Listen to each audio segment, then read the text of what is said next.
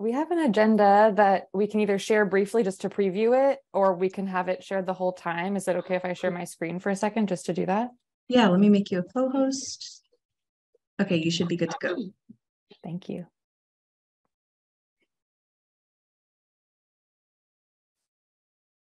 Awesome. Can everybody see that? Yep. Yes. Great. Well, is it possible to put a link to that in the chat and let us, I don't need editing privileges or anything. Sure. While B's doing that, I will have a brief introduction and kind of give the lay of the land a little bit. My name is Tyson Newkirk, and I'll be facilitating today, part of the Whately team here at Conway School. And we're so excited to have the opportunity to work with you on this climate resilience plan. And the purpose of this meeting really is for us to get to know you and the project and get a better sense in your own words about what you guys have been working on and what you're thinking and how we can be most helpful to furthering that work. And even in a more specific way, using this first meeting as a time to give us the information that we need to have a really clear and concise memorandum of understanding that we can use as the basis for our project, making sure that we're really working to deliver what's most meaningful to the town of Whately. So we'd love to start off with some brief introductions, just going around and saying your name and your relationship to the project. And maybe if you're from Whately, one of your favorite things about the town of Whately, or from/work there. Hannah, do you mind starting? Yeah, no problem. My name is Hannah Davis. Oh, my computer has been having some issues with the video, so I'm going to shut it down for now and try again later. I am the Community Development Administrator and Assistant Town Administrator for Whately. Today is my last day working for Whately, unfortunately. I'm very sad about it. I agree, Joyce. But it's been a really wonderful place to work for, and the people here are so dedicated to climate resilience and finding solutions to those problems in town, and I really appreciate about them. Shall I popcorn to Joyce? Great, thank you. Okay. All right, I'm not muted. Okay, good. I'm Joyce. I'm a member of the select board. This is my 12th year altogether being on the select board. I can't believe that. By day, I teach physics at Smith College. Let's see, favorite thing about Whately is it's just a nice, peaceful, quiet place to live. Great, thank you. Julie, do you want to go? Sure. My name is Julie Wagoner. I live in Whately. I am a graphic designer, and I am also on the select board with Joyce.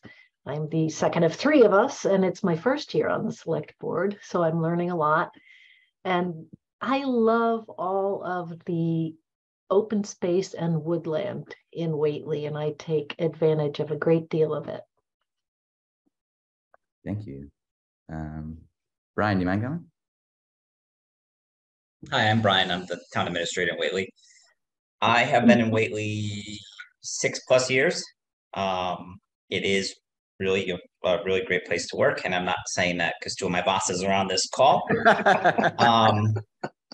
Things that I like best are definitely the landscapes and the sunsets. Where I live, it's forested, so with all the active agriculture that's still happening, the fields are open, and it's just great. Awesome, thank you. You want to go, B? Oh, muted. Just like such a goober. Hi, my name is B, and I am a student at the Conway School. I grew up in the suburbs outside of Boston, lived in Seattle for the last 8 years, but I'm so excited to be back and living in this part of the state. Wow. Hi, everyone. I'm Smo. I'm a student at the Conway School, and I'm really excited to be working on this project. This type of planning is really, really something I find to be deeply important, and I'm excited to start working on these types of projects with you guys. Thanks, Mo. My name is Tyson Newkirk, and also Really jazzed to be doing this work together with you all. I'm a farmer and forestry worker around my own farm in Petersham, Mass, where I live with my family, and transitioning into kind of planning and design work is a neat opportunity for me to take some of those skill sets and apply them. And love Whately and very envious of its beautiful agricultural soils as someone who farms with the rocks of central Massachusetts. We would love to, we have some times associated with our agenda. The first thing we would love to do, we've been spending the last like the last week going over a lot of the background information, Hannah, that you so nicely have forwarded us, diving deep into the open space and recreation plans and the MVP plans and the hazard mitigation plans and all those things, just to kind of get a context of where things are at and the work that you all have done. We'd love to start out with a little bit of, in your words, like, how did the project come about? Like, how did we get to this point where you guys are like, yeah, let's move. The next step is to work with the Conway School to have them work on a climate resilience plan. And kind of what are the core needs there? I know it's a little bit of a broad question, but if anybody wants to take a stab at it. Paul Newland. Oh, let's blame Paul. Sure. Yeah. Paul Newland was like, this is a great opportunity. Why don't we do it? Yeah. So I can kind of hop in if you'd like me to hop in here. So Whately was really fortunate to make a connection with someone at the Conway School who mentioned that the students do planning like this. And we were really excited about the project because I think my hope especially was that this sort of planning would kind of fill in the gaps of climate resilience that state-funded programs tend to leave. I was really excited about the social implications of climate resilience, for example. And yeah, I think we were really excited to create a partnership with the Conway School. Yeah. Anybody else have a perspective to add on that, or yeah? I had participated in some other municipal vulnerability planning process, and I just sort of felt like it was kind of there. I mean, we didn't really have a chance to think about like all kinds of ways that we need to be resilient. And I feel like we had the same meeting 3 times where people said, "Hey, y'all need culverts," and we're like, "Yeah." I mean, but that, because that was like the main thing that's sort of within the town's scope of regular business. We take care of our own roads, but we don't get to take care of our own electricity grid, at least not really. We don't get to take care of, there's a lot of like housing. We can hardly manage to do any low income or even affordable housing, which we know is not the same as low income housing. I teach a course on climate change at Smith. In fact, I just finished it up. And one of the big messages the students get from that course, and it won't be news to you, is that people with resources are going to be okay with climate change to a certain extent. People without resources are going to get screwed. So I sort of see our climate resilience is not just, we do need culverts, right? But we have to be able to think more broadly than culverts. And the people we were working with on planning that just really weren't, thinking big picture and thinking kind of broadly about what we can do to make our community resilient. So that's kind of one perspective. When this came up, I thought, I want to be a part of this because I think it can be bigger and broader and better than what we did through this other process.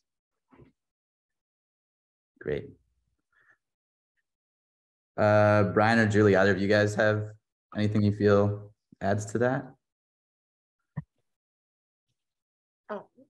No, I don't think so, other than I want to audit Joyce's class. Yeah. I think I'm coming up with a subtitle for our report, climate resilience beyond culverts, I think is what I'm getting at. Love that. Incredible. Yes, in addition to culverts, yes. So thanks for sharing that. That's really helpful. It's always, we see the documents that you guys have been sending back and forth with our project team administratively, but it's also really nice to always just hear it from people's, in people's own words, because it adds a special context to the situation. So thank you for that. The next thing we'd like to talk about is just review some of the project goals and focus areas for our work, because climate resilience is such a broad topic. We have you guys presented a really nice list of questions for us to investigate in the initial proposal. But we'd love to just kind of dive into those a little bit, and really also be so thankful for all the amazing work you and your partners have done. There's so much great background work. So for part of this for us is really to feel like, how can we make the work that we do feel like it's generative and meaningful, and not just kind of a summary of all the other analyses that have been done and suggestions for lots of culverts, right? So, curious a little bit to know about how the questions that were generated that we got, or how the list of questions that we got was generated, like where those came from and who was a part of that process. Yeah, I can speak to that. So I did some work with CJ Lammers, one of the employees of the Conway School, to come up with some potential research questions, and she was kind enough to provide several that might help direct our thinking. After our initial meeting with just the Climate Resilience Planning Committee in Whately, we kind of narrowed that list down to the 4 questions that I sent you guys, and that are on the minutes for our previous meeting. And actually, I did reword the last one about soil just a little bit, so I'm going to copy paste that into our chat right now. Oops, sorry, I just closed it. So instead of just being about soil sequestration, it's more about how we can kind of incorporate soil sequestration into stewardship of soil and ecological stewardship as a whole. Great. Quick question. I would love to hear a little bit more about the Climate Planning and Resilience Committee, and who's on that and how long that's been going for, and kind of what that structure is like and how it's led into this work would be helpful to know. Yeah, so with the way that municipal government works, especially the way that we have it structured now, a really great way to get community engagement is to form these communities, or these committees that consist of community members. So this Climate Resilience Planning Committee was formed for the specific purpose of engaging with the Conway School and creating this climate resilience planning effort. And we have only had one meeting prior where we kind of narrowed down that initial question list. Yeah, that was kind of our understanding, but I just wanted to make sure before going forward that so great. We do have an ongoing energy committee, but it's not quite the same thing. Right. Yes. I know I was very impressed with the number of committees that Whately has for a town of its size. Nice job, team. So kind of given those core questions that you've come up with, and it's great to know that that kind of came from y'all's internal work, so it's a little bit more direct. Sometimes they come from like a broader context or just kind of cut and paste into a thing, so it's nice to know that's coming from you guys. Is there a sense do you have any sense of prioritization? Isn't necessarily the right word, but are there any of those that feel more pressing or feel like they deserve a greater depth of inquiry to you guys? That might be an individual thing, or it might be something that you guys feel collectively there's a greater priority. I think that just as a reminder for everybody, I just put the questions into the chat. Thank you so much for that. Yeah, that's the same as that Word document you sent us this morning, right? Yeah. Yes. Okay. Yep. That's why I'm looking over here, because that's where my Word document is. Totally. Oh. Because I think that's helpful, because the list that we have is 10 questions. So it's also, we also do have the 4-question one. It's where all those extra resources links were. Yeah. So yeah, Hannah so nicely gave us a really great kind of resource by question document that we're diving into. But as folks look at those, I'm just wondering again if there's anything specific or that we want to articulate more in those that feel like more directly applicable to Whately, like how can green energy solutions, for example, is a really great question, but sometimes it means like there's active people thinking about micro hydro or solar fields or this, that, or the other thing. So if there's any level of specificity that you guys would like to add to that now, that would be helpful. And if not, that's fine too. Just want to make sure that we can make our work as focused and meaningful as possible. Yeah. Well, I guess maybe, I don't know if this is the kind of input you're looking for, but specifically on that one, we were thinking about our farms as being a vital part of our community, and that farms are going to be stressed under climate change with the conditions changing. So there's, in a way, there's a little bit of farming in all of these, right? But in the energy one, I think there are at least demonstrations of dual use solar and farming in the farm at Deerfield, the UMass farm at Deerfield. And I don't know that people really know much about it, or what are the lessons they've learned that would generally apply. There are also people in town who think there's no such thing as dual use. Once you put a solar panel in the ground, you will never farm this land again. And I don't believe they're correct.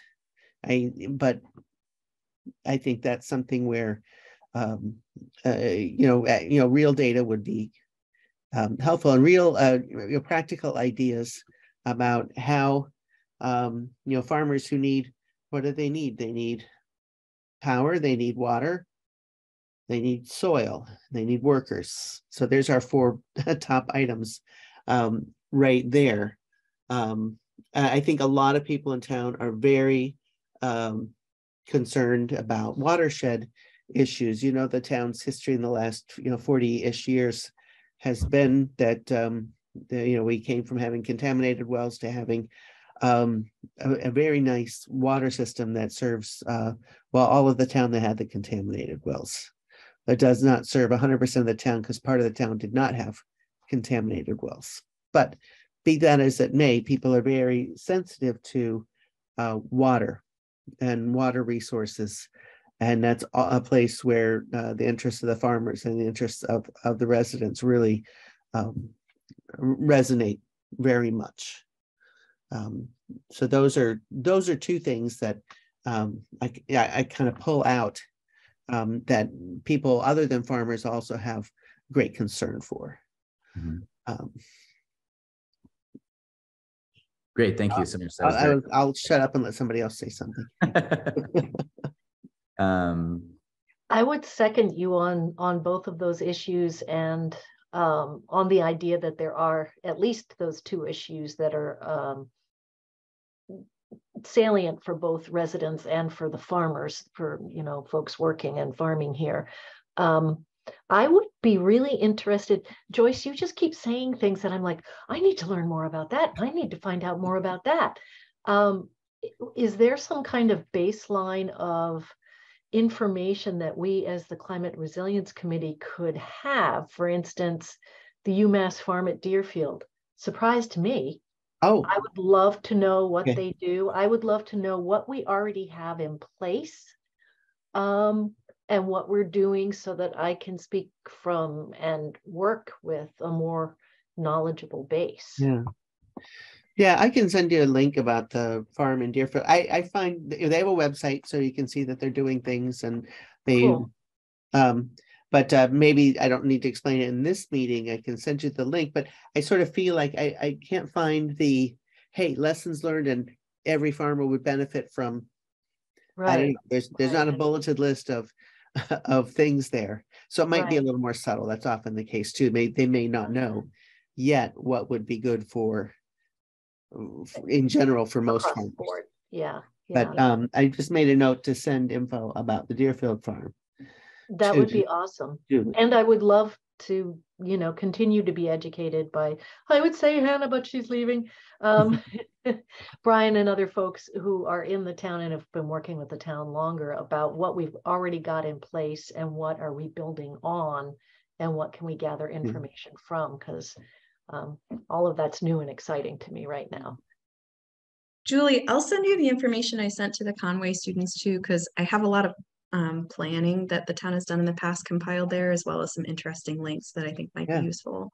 Yeah, Thank you. and I appreciate that. use the 2 button on that, Hannah, please. Great, thank you. Brian or Hannah, do you have anything front of mind right now that you'd like to add to those questions, or like specificity or clarity on any of the questions? That's a great question. I think I would defer first and foremost to the folks who are going to be here after I leave. But can you yeah, tell me more about the housing one? Because I sort of feel like you had you said a lot of things that everybody agreed with at that meeting, and I'm not sure I would be able to put that into words as well as you did. Me about the housing? Yeah, about like, because we were talking about social issues and housing came up in that context. Yeah, so I think what I was initially really interested in was the possibility of exploring the social implications as it relates to migrant farm workers. And of course, climate migration and housing are very intertwined in that area of study. I don't know if that makes these questions more specific for the Conway students, but that's kind of the direction that I was coming from while I was thinking about it. Yeah, and the town on the whole doesn't have like if houses start getting washed away along the major brooks. I live along the Westbrook. What if the Westbrook becomes the Westbrook River and all of our houses are gone away? You know, that I don't know. We don't know what's going to happen, but there aren't a lot of good housing options. Absolutely. And this is not even in the absence of climate change. There's housing's an issue, which we talked with our representatives about just the other night at our select board meeting as well. But certainly, if we're going to have, if there's going to be lots of migration, and there's going to be lots of migration, people got to live someplace, and it's better for all of us. Even if we have a house, it's better if everybody has a house. Definitely. And too, on the note of housing, it's a cool time to be exploring housing in Whately because we've got the housing production plan in process. We have this housing trust that we haven't used. Like if your team wanted to explore going into housing more, I think that you would have a really robust project there just to kind of create a really strong plan with actionable recommendations about what to do next for housing in Whately based on everything that we're working on right now.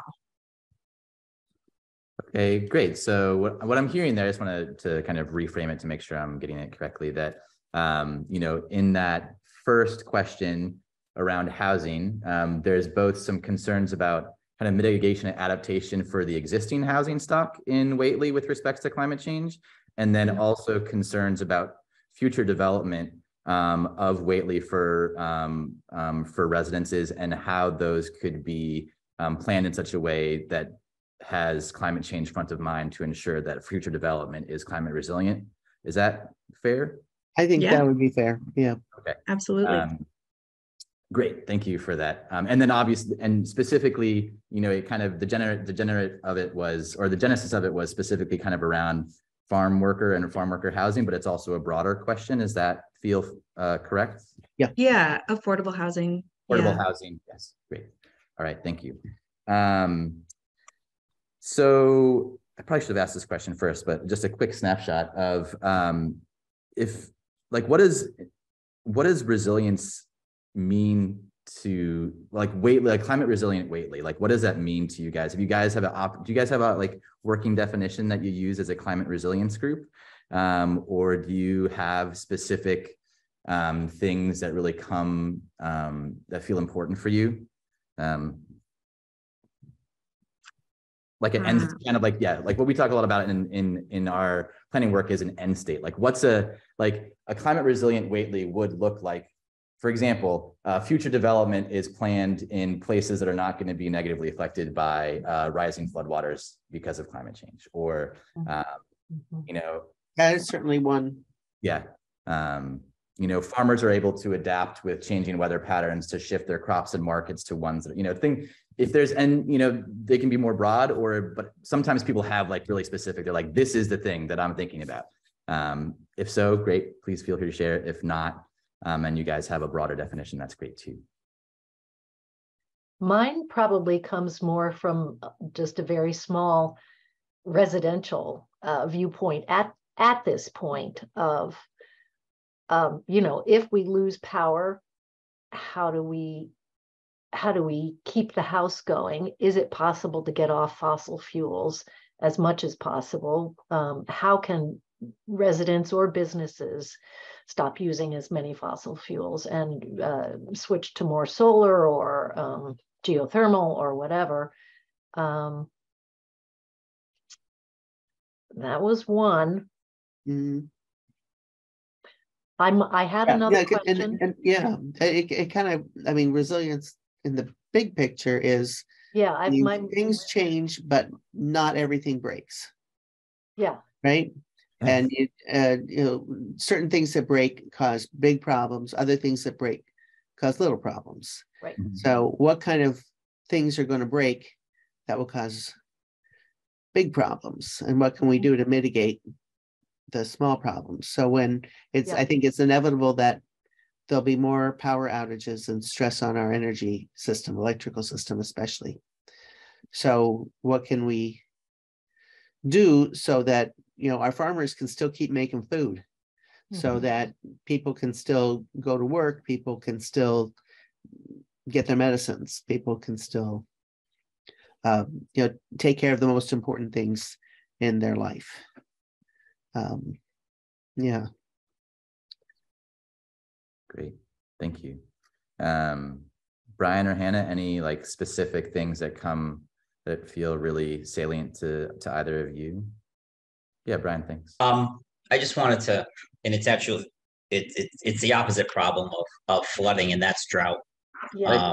It feels like probably 4 out of the 6 years I've been here, we've had summers with some sort of water conservation restriction.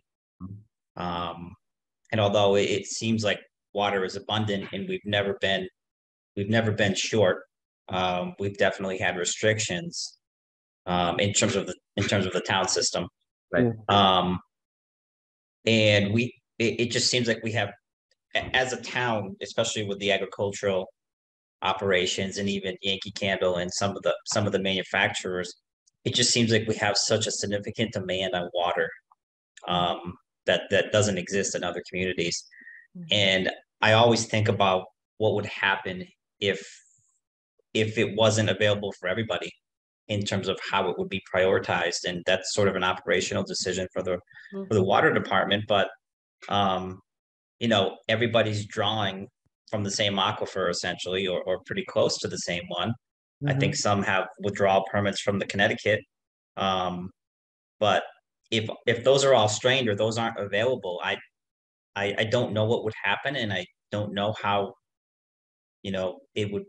usage would be prioritized. Yeah, and are there things we can do to plan for that, I guess? Yeah, that's a really good point, Brian.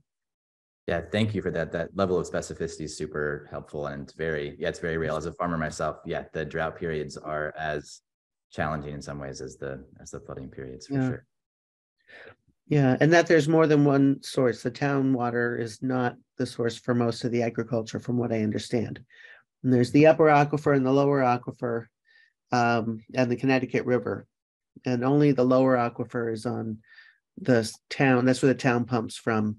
The upper aquifer is where many of the farms pump from, and then the Connecticut, and then I might be missing some. We could ask a farmer. And this is sort of an anecdotal, but not only people using the water, but wildlife, and how that in turn affects human consumption. I think I heard this past summer that some of the fruit crops were destroyed by animals looking for a source of water. Like squirrels were eating all the apples because they were thirsty, and some farmers they ate all mine. Had a smaller apple crop because of it, which then influences their income and people's ability to eat apples and all that good stuff. Great, thank you. And I guess I don't know how it enters the water conversation, but at least the brook at my house is connected to the Northampton Reservoir. Its headwaters are whatever the Northampton Reservoir doesn't whatever they're able to discharge. And I'm sure there's rules about that. I don't think that the reservoir is used by any farmers though, because that's really Northampton's water, but it's there, it's in our town. And it's something that we kind of have to, I mean, they work hard to help us protect that. Great. Thank you so much for all of that. I think that, so, having shared some more specificity about the questions and a little bit of a sense of like how we got to this place and the work that we can do in collaboration with you all, I would love to get a sense of, in terms of the document that we're providing you, because one of the, the key deliverable, and in many ways, is this summary document and all of the research that goes into it. But if there, in your opinion, are there aspects and forms of information that would be most helpful to you in furthering, the work of, fostering a more climate resilient Whately? And so to kind of be more specific, like sometimes people are looking more for this is everything that's going on, and we're going to try to take what's going on at these broader patterns at the regional and national and global scale and translate them down into what's going on here. But that's more of it's kind of a recommendation. Some people want to say, look, there's all these recommendations from all these state programs and all of the Franklin County Regional Planning District. There's all these recommendations floating out there. Can we evaluate what we're actually doing with those recommendations? Has any action happened on those? Some people say it would be really great if we had a better understanding of who's using the aquifer and what the water draws are, and some maps around, competing water uses. Those are just kind of top of mind things, but in terms of making a document and a product that's really as useful and actionable for you all, do you guys have anything, whether, kind of broad framework or more specific that you would be really useful? And I'm happy to share, the Conway School has done some climate resilient plans for one just recently for Plainfield. So we could share that with you just as a sense of like, this is a precedent, like this is something that can happen, but would love to just hear from you if you have any specific things you feel would be really helpful in terms of the way the information presenting or specific pieces of information in that report. I have some ideas about this, but if anybody else wants to hop in first, please, by all means. Why don't you go first, Hannah? Okay. As one of the people who prepares grant applications for the town, it's really helpful when planning documents are very specific about what they recommend. So have like more in-depth recommendations than just look into this data source that might be of use for the town in the future. Hire a consultant to look at the following. Yeah, right. Exactly. I've seen that many times. And I think that there are places for that. And it's important to be able to point to a plan and say, look, we should be doing this. And also, it's also very helpful to be able to form more specific grant applications when our planning documents are really well focused in on what the problem that they're trying to solve. So I think in terms of this plan, it would be more useful from my perspective to have something where you take one of the questions that we've provided maybe and really delve in deep with that instead of trying to just touch on each one of them lightly and give vague recommendations about them. But that's just coming from a grant writing perspective. Yeah, then our town really supports our grant writers. I can't tell you how important it's been. I feel like one of the things you said that resonated with me was, boy, wouldn't it be good to have data on water draws so that when it comes to droughts and people say, well, why can't we get water here or there, that we actually know what those water resources are, at least how they're being tapped right now. And again, any data that kind of informs the decisions you might have to make on any of these 4 areas would be really, really helpful. Like I don't actually know how many migrant farm workers we have in town, how many are housed. I know there are some like houses on some farms because some of them have been in the news. I don't even know the size of the problem if that were, if those houses were to go away. And that kind of thing. I think so I think this is kind of in line with what Hannah was saying about having, if you get some specific data, or that is probably preferable to just a general kind of recommendation. I would agree with that.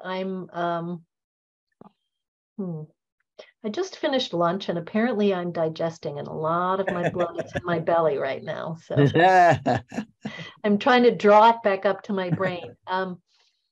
I'm much more interested in very specific, actionable recommendations that we can actually do something with, rather than a lot of broad information that will paralyze us with its, with its breadth, where we just go, oh my God, that's a problem. Oh my God, that's a problem. Even politically, I like to know what I can do about something, not that something's a problem and I can just sit there and feel frustrated with it.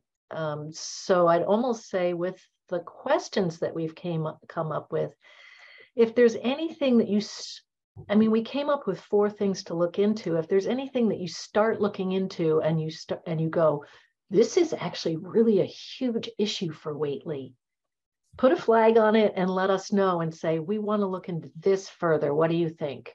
We think these other things can sit on the table for a little while, but this is going to cause you problems in the next 3 to 5 years. Does that make sense? Yeah, great. Brian, any additional things you'd like to add to that? A quick question I have that kind of is related to that is that in our initial proposal, we also had a piece on kind of what would potential development look like, specifically in the area surrounding the Interstate 91 exit, Highway 5. And they didn't come through in the questions, but as part of the initial proposal.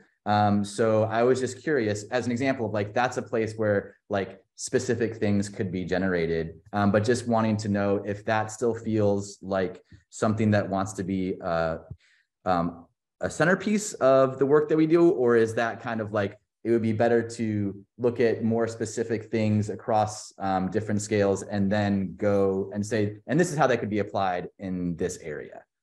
Just curious, since it didn't really come through explicitly in the questions themselves. Yeah. Is it okay if I jump in? Go ahead. Yeah. I really like the idea of having a specific area in town as a lens. Just to give you a heads up, we did just get a grant to do an economic development planning study for that area of town. Cool. We will have more information about that area and more recommendations about that area from other consultants as well.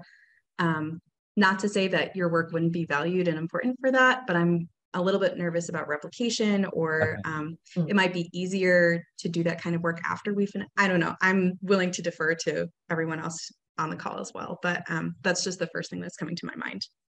That's really helpful. Thank you. And that's one of our biggest goals in this process, is to like try to avoid redundancy whenever possible and try to find that sweet spot of where we could be most meaningful to y'all. So that's helpful. Totally.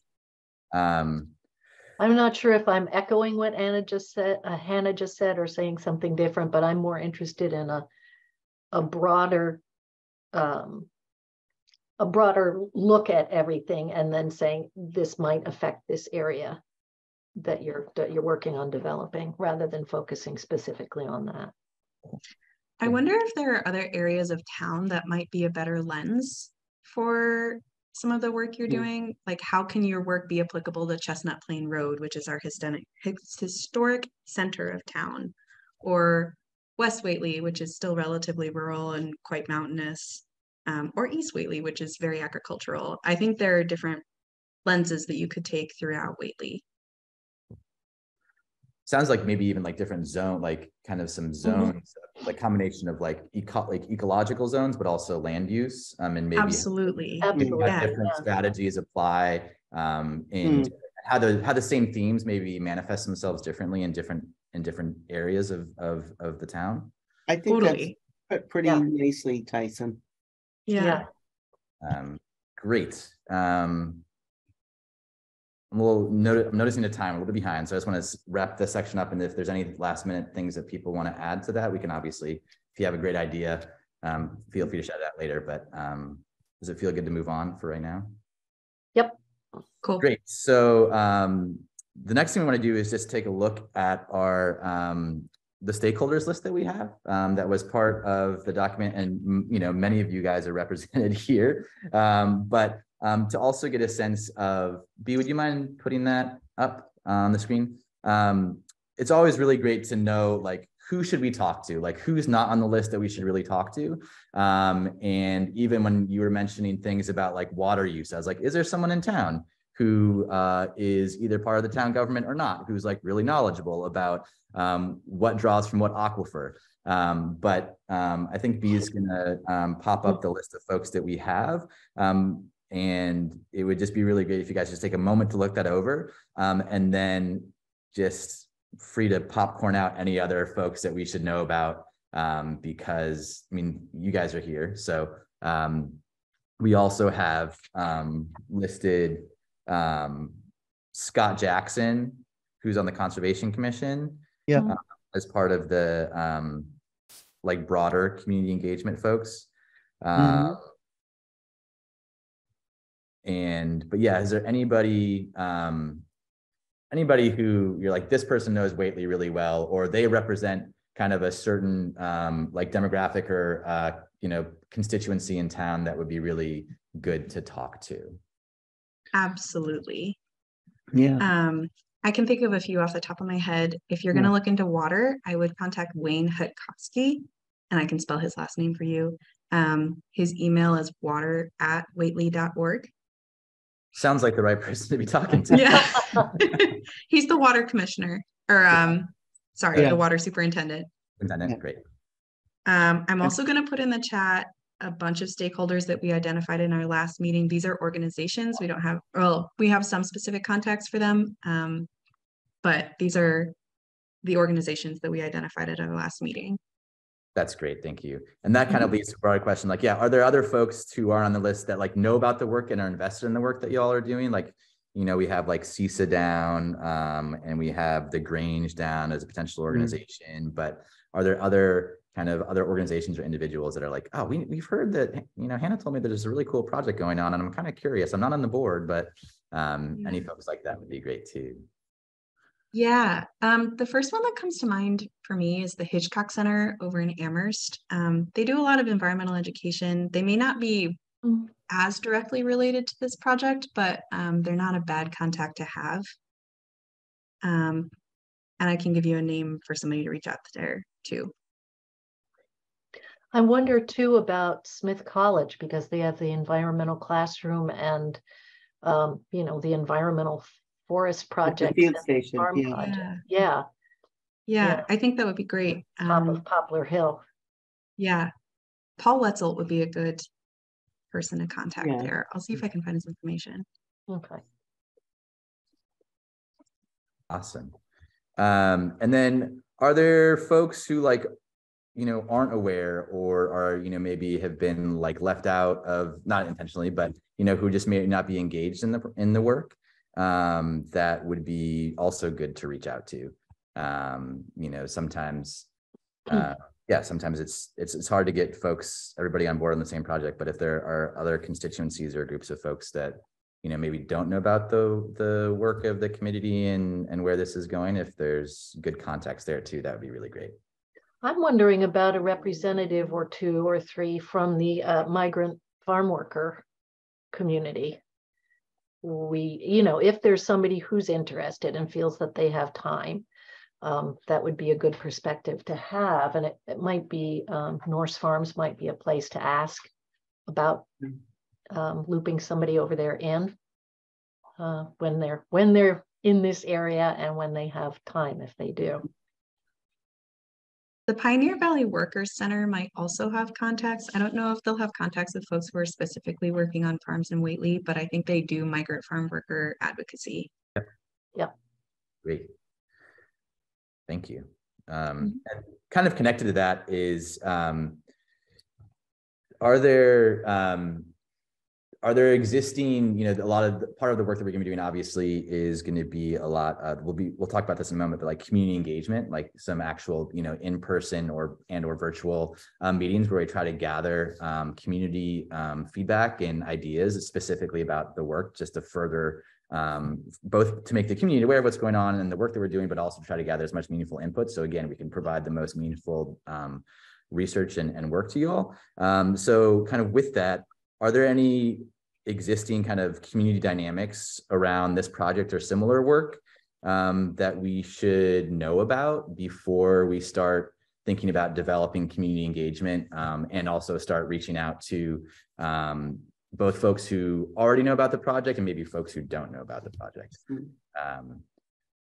I know that could be, you know, I live and work in a small town in rural Massachusetts, so I know that like that can be kind of like a hot button issue, but just want to get a sense of like, you know, oh, this person never talks to this person, so don't have them in the same room together. Or last time we had a climate resilient meeting, somebody came in because, you know, like storm, you know, like just stuff like that. Any kind of broader things that we can be aware of, just so we can make sure to be sensitive to them in our work going forward.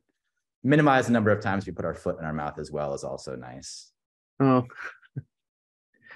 And if you don't feel, also we don't really come to fisticuffs very often here. The thing that occurred to me while you were speaking was that there's probably lots of boards for which this is like a somewhat related issue, like the Ag Commission, the Energy Committee, the Conservation Committee. You've already got Scott Jackson's name down there. So when it would come time to do like the outreach to the public, I would certainly start with those. We do have a town newsletter, and maybe understanding the timing on that. It only comes out 4 times a year. There'll be an issue coming out in early March is the next one. Okay. And that's a way to get something into every person's mailbox, to, you know, to invite people to come to something like that. That's and there's certainly people use websites, but a lot of people really just they want their paper. The scoop is what the name of the newsletter is. They want their scoop in their mailbox on paper. I'm obsessed with that name. So for it's an ice cream scoop. So anyway, but that's something that if there's going to be something, if we can get notice of it, get dates on people's calendars with something in the scoop for early March, that might be a good target, because I think we might have something by then, right? Or at least some dates. Yes. Yeah, we'll get to this in a little bit, but yeah, for our timeline, our first one is by February 5th and our second one is by March 5th. So probably won't line up with the timing of the scoop, but good to know that as a community resource to engage folks with. I wanted to pop in, sorry. When I was campaigning to be on select board, I did some door knocking, and I think what I would suggest about different constituencies is that there are definitely folks who feel like the environmental stuff is like, it's preventing me from building X, Y, and Z in my backyard when I really want to. And so to approach anything that's community wide with a sense of diplomacy and education and bringing people in, because some folks are going to feel kind of threatened or cranky. That's really great. Thank you for that specific insight. Yeah. So sometimes, I mean, if it feels like, sometimes it feels more meaningful to you, as opposed to saying, how do you think climate change affects your XYZ? Sometimes it's like, how do you have you noticed and experienced increased drought conditions, and what has that meant to you? Right. As opposed to trying to focus specifically on the specifics, as opposed to maybe sometimes the politicized term. Yeah. Okay. In terms of community engagement, we'll be structuring and running those 2 sessions that we mentioned. So with that, it would be great for us to get a sense from you guys if I'm assuming that there's a little bit of a formatted structure, because we'll be part of public meeting law, because it will be a town meeting, right? So some formality that goes into that, but kind of additionally to that, are there any structures for the community engagement sessions and public meetings that you guys have had in Whately that you feel things that work well or things that don't work well in those community engagement type of meetings? I can hop in again on this. I think with community engagement, sometimes it's a little bit difficult to get people engaged with municipal actions. I find that if you include hybrid opportunities for engagement, people get really excited, and Cool. often folks who wouldn't usually be able to tune in either out of transportation or time limitations suddenly can. And it leads for an opportunity, or it makes for an opportunity for people to provide input where they wouldn't have had the opportunity otherwise. So I think I would try to include at least a remote component in any of the engagement you do. Great, thank you. My concern about engagement is usually that people don't notice that they have an opportunity to engage, like they'll skim over something in the scoop, or there will be something on the website. You know, we could certainly do things like put notices at the library, but I also wonder about sending a representative like to the dump, which was a great place to engage with folks. Again, when I was campaigning, you just hang out at the dump and you give them a flyer and you chat with them, and it's awesome. It's awesome. So I'd use that as an engagement technique. Do dump. I was at the dump today, had a great convo. Yeah, it's cool. Yeah. That's really one other thing I noticed that worked well at certain kinds. I don't know if it would apply to this, but sometimes when you have something that's a very visual, like when we were putting in new sidewalks in the center of town, one of the outreach events was, hey, we're going to have all the pictures and the plans up on boards. Everybody gets sticky notes. You can put your comments there. There'll be people there to answer questions. And it wasn't so much, we give you this presentation. Now that worked really well because it was a very visual, map oriented kind of thing. And we got comments from people that actually made us make some adjustments to like where various parking or sidewalks were going to go that were easy to accommodate. And that was very nice. So depending on what you have, if there were like a poster or a slideshow that that can be things that people could comment on themselves. I know that has worked well for some things in the past. Great. Might depend on how many maps are in your presentation. Awesome. I wonder too if it would be helpful to do for your first community engagement session a more focus group of more engaged citizens. We have some people who are definitely way more into participating in municipal government than others are, or specific representatives from community groups who might be easier to get a hold of. And then the second engagement session, you have more time to publicize it and get the word out for a broader community to engage with it. Good idea. That's a good point. Yeah, that's great. That's a really helpful perspective. This is a kind of a broad question, but in your experience, Hannah, I guess all of you in terms of, outside of things like town meeting, which is its own beast, when you guys run, town level kind of community meetings, and about specific issues, what is the turnout like? Or is it one of the things like sometimes it's 3 people and sometimes it's 37 people. Sometimes it's always the same 3 people. Like what, just to get a sense of the context a little bit, that can help us start to plan and kind of think about how to structure things. And also if it's always the same 3 people, how to like more actively go after the people who aren't those 3 people. Yeah, I think it might be kind of hard to get engagement without doing a lot of advertising first. I'm thinking about the floodplain bylaw work that we did a little less than a year ago. We did a lot of publicizing for that, and we had really good turnout when we had an information session for that. But we started our publicizing campaign, I'd say maybe a month beforehand, and used as many avenues as we possibly could to get people's attention. I think for regular committee meetings, there's rarely additional participants unless they have really strong opinions that they want to voice at the committee meeting. Yeah, or unless they have business. Or in front of business, that yeah. committee as well. Yeah, that's. And when you say we had really good turnout, like what does really good turnout look like? Like how many people or? I would say that was relatively sizable. So we had it, I believe it was at least over Zoom, if not hybrid. And we had, I'd say 30 to 40 participants at the information session. Does that sound right? Was anybody else here there? Yeah, I was there, but I don't remember. I feel like I was there on Zoom. Yeah, Um, me too. and I don't remember if there was an in-person component.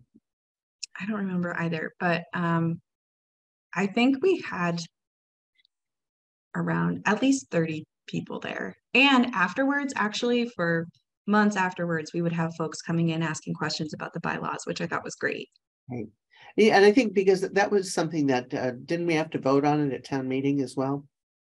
Yeah. Yeah. So I think often something that's going to get voted on at a town meeting will get a certain section of town interested. There's people who just want to be informed in advance about what they might have to vote on. If this won't necessarily have a town meeting vote like this town meeting on it. So yeah.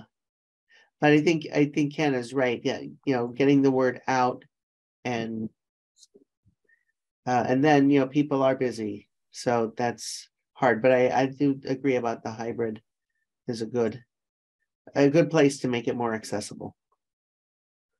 Great. Hannah, when you say like maybe do a focus group for a first meeting, do you have people in mind when you say that? Okay.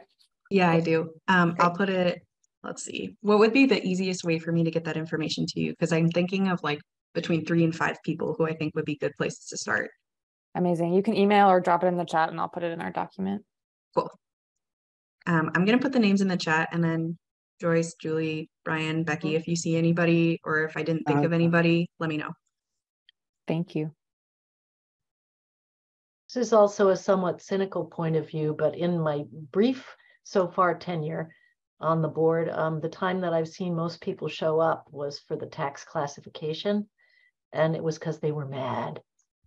Oh yeah. They felt that they were being threatened in some way. And, if people think that what is happening is going to directly affect their livelihood or change their life in some significant way, they will show up.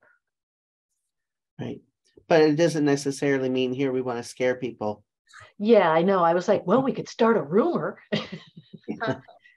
That's just me being cynical for a moment.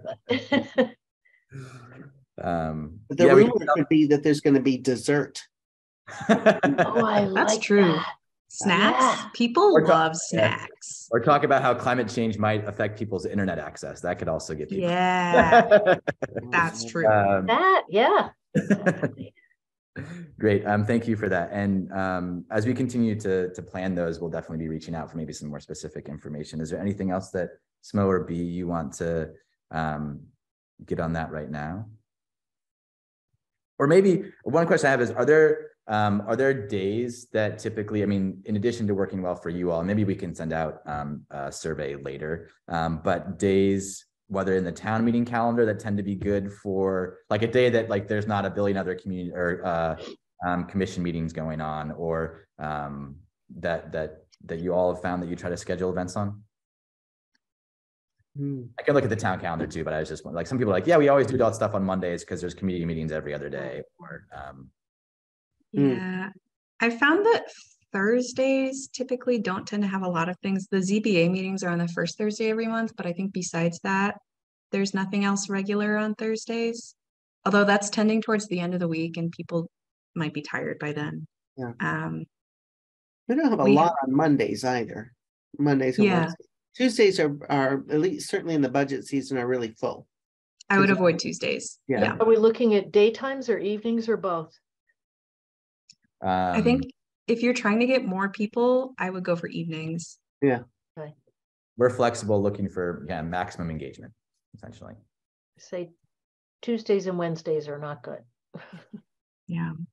Friday's also typically not good in my experience with town stuff, but so what I'm hearing is Mondays and Thursdays seem to be the most fertile ground for. Yep. I think so. Okay. Yeah, I agree. Awesome. So I have a few specific questions and then kind of some more next step stuff, and I'm doing my best. I think we're going to wrap us up here in time. So thanks for everyone's patience here. This is just kind of out of left field. A lot of the stuff that we're going to be doing is mapping based. So curious, one of the kind of questions on the proposal was identifying like gaps in data at the town-wide level.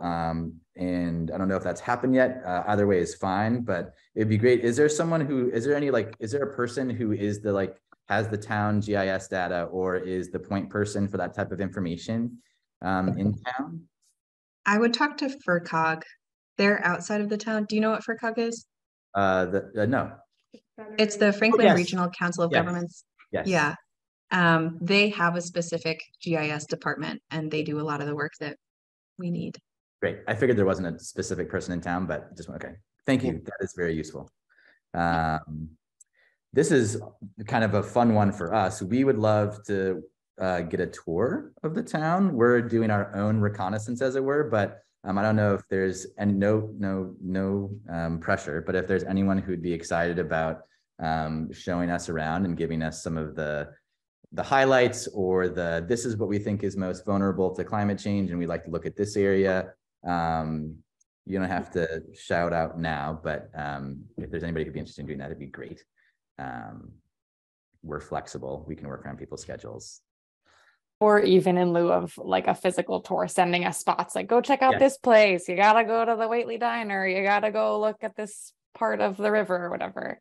I've got a couple neighbors who grew up in the area and would probably happily say, oh, you should go check out this and that and this other thing. They may or may not actually take you, but they would be happy to suggest things. Right. Amazing. Well, with water being such an issue, and watershed conditions, I think our water superintendent is, he's lived here all his life. Cool. He grew up on a farm. He knows a lot about where the water flows on the surface and below. I think that when you talk to him, make sure you get a tour of our water system, and he'll be able to also tell you about its vulnerabilities. I think that's one thing. If there's one of these farmers, either Norris or Shamuka, that could give you a tour, or CISA, I mean, they can really, they're really in tune to what farmers need. Those are the two that came to mind for me. And the UMass, the UMass farm, which is right across the border in Deerfield. Yep. It's probably already on your list. I've done lots of work with them over the past and have lots of relationships there. So yeah. Awesome. Thank you. So our town administrator is really awesome too. He knows all kinds of stuff. That's true. Yeah. Thank you for that. So kind of recapping some going over some next steps for us.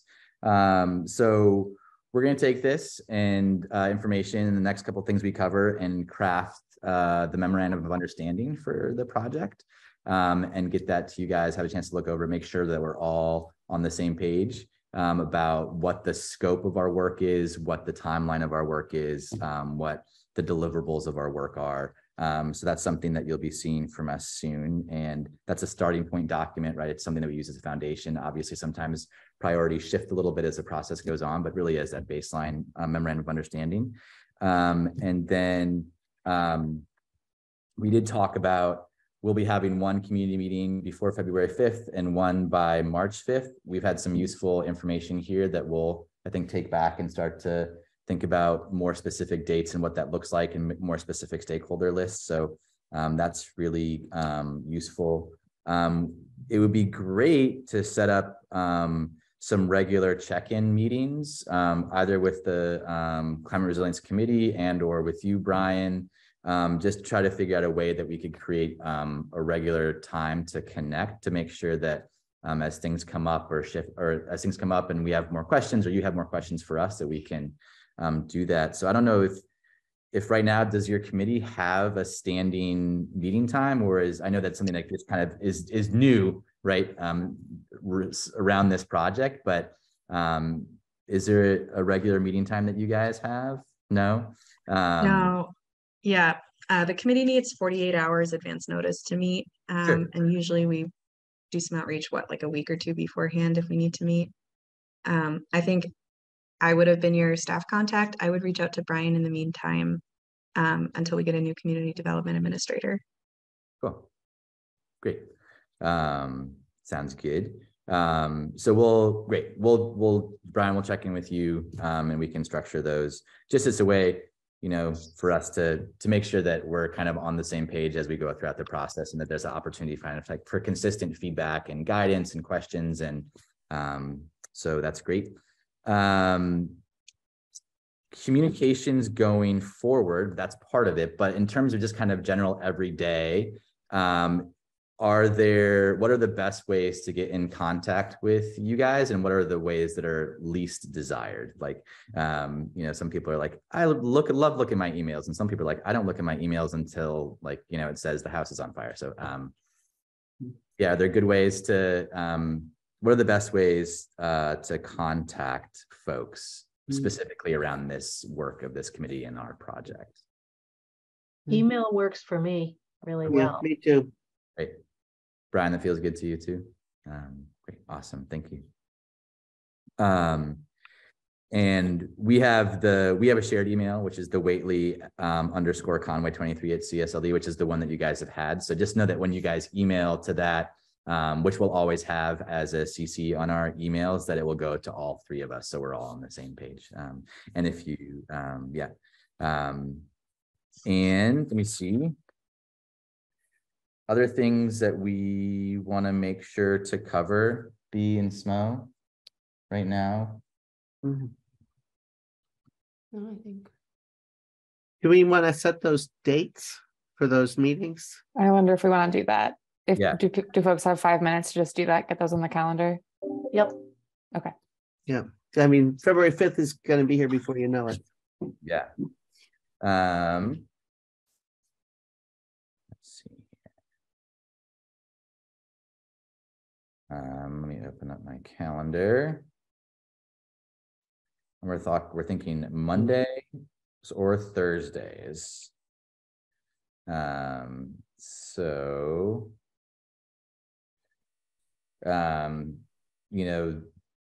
would be, the most time would be the 30th, Monday the 30th, or Thursday the 2nd. That would give us the most amount of time, which is still, soon. Yeah. Either one is great.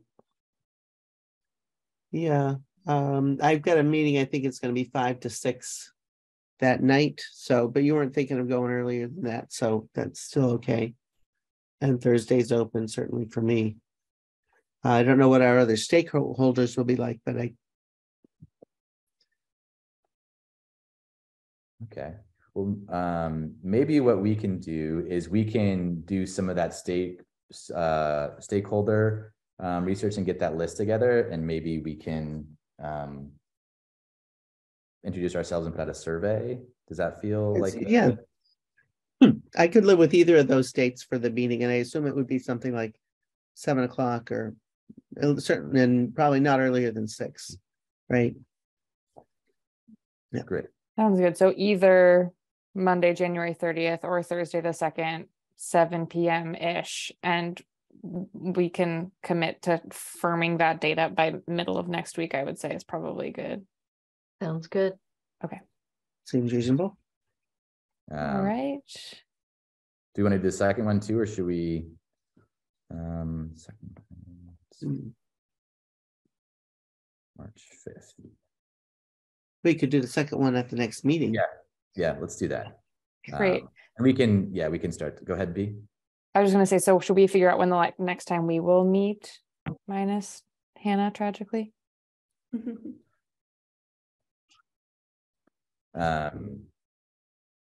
Yeah, it'd be great for us to either connect kind of right, at least right on either side of that at the very least, on either side of that community meeting. So either to be like, hey, what are the things we want to make sure we go over, or hey, how did that go? A little review. Are there, and I know that I want to be respectful of people's times because I know busy folks and already on committees and select boards, so I don't want to blow up people's meetings situation.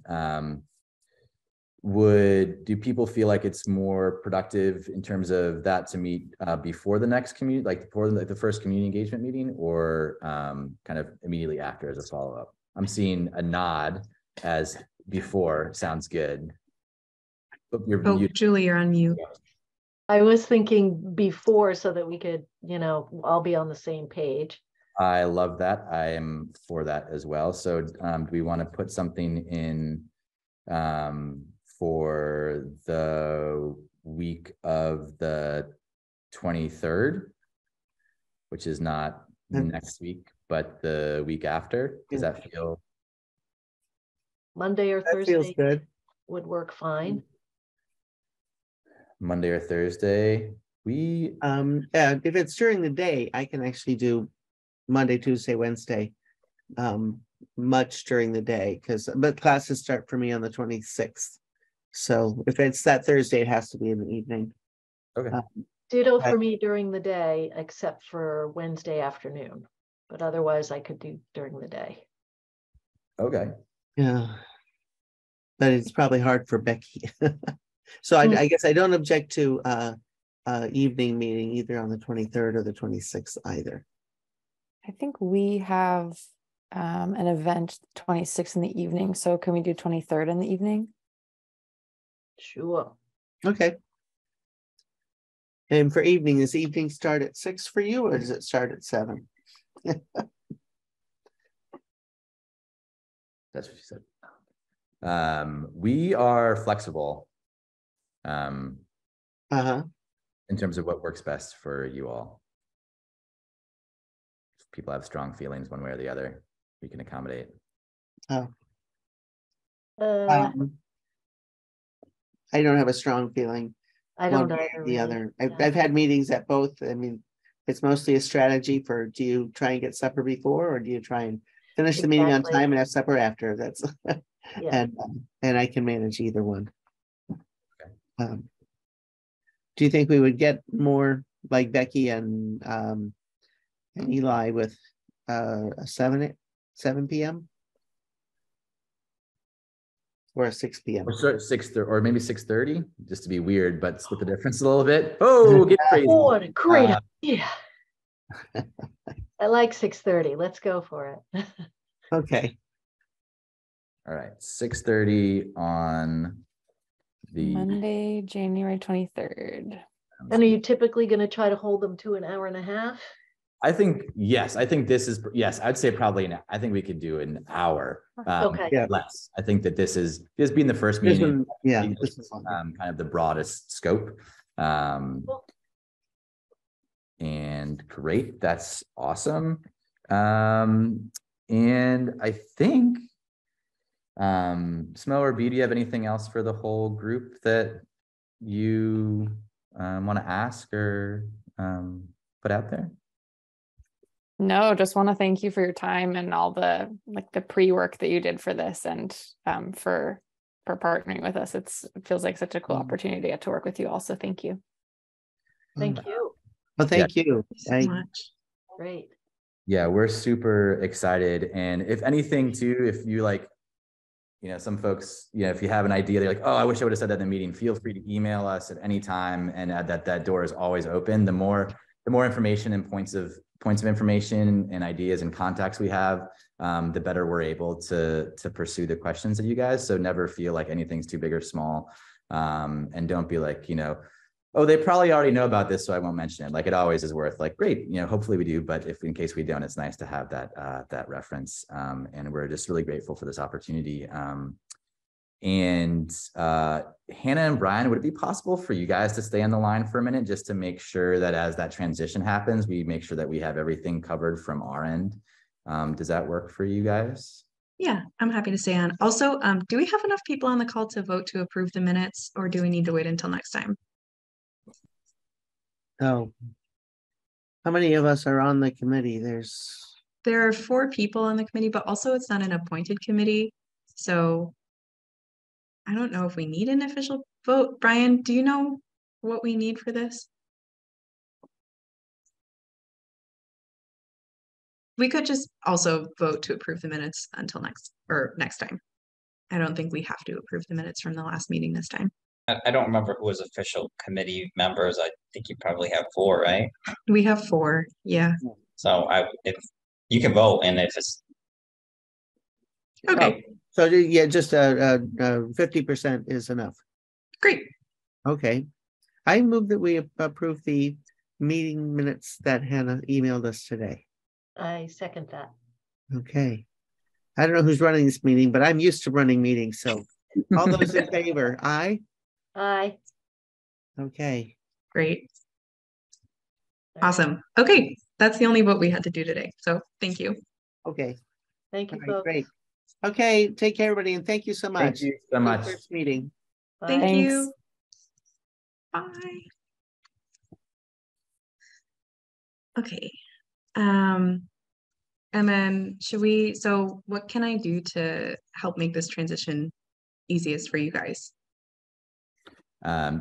Well, you probably have like 30 more minutes. So just adding to this conversation would be great. So it's essentially like want to make sure that that nothing gets lost in the shuffle. So really making sure and having a chance to meet and connect with you, Brian, and getting a sense of what your availability is. But I think one of the things that we wanted to go over quickly was kind of the timeline. I don't know if Hannah, if you shared that with Brian, like the project timeline and some of the milestones that you talked about with CJ.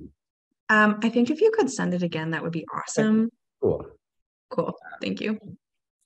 So we can go over some of that in more in depth, and that will also be in our memorandum of understanding. But essentially just lays out kind of when you can expect. We talked about it a little bit today, like community meetings will be by this day and this day. You know, we'll be having, like, this is when you'll get a draft of the final report and expect to get the final copy of the final report. It just kind of lays out the flow of the work. And then if there's, I don't know if there's, Brian, if there's a time when, like, if we want to set up like a regular check-in, maybe it's enough to do it with the whole climate committee. But if we want to set in like just a brief opportunity to check in if there's stuff that comes up on the weekly basis, to be able to touch base and connect. Or I also want to be respectful of your schedule. I know that kind of administrators have a lot going on. But if there's a way that we could, just to make sure that, you know, we're doing the work that feels most meaningful to the town of Whately, and as someone with their finger on the pulse, that might be helpful. I don't know what feels good to you. I'm willing to do that. Really, or you can really just reach out at any time. Mm-hmm. By email is probably the best way. Okay. I'm fairly responsive. I mean, quite honestly, this time of year is a busy time of year because it's when we start developing our budgets, and Yeah, I start meeting with the personnel committee and the capital improvement committee, and there's a lot going on. So, and obviously it's unknown when we'll get our new Hannah, in terms of hiring and stuff like that. So, yeah, we'll have to sort of just keep pushing forward as to how that happens. But I'm really available by email, Monday through Thursday, of course. I try not to do much over the weekends, but great.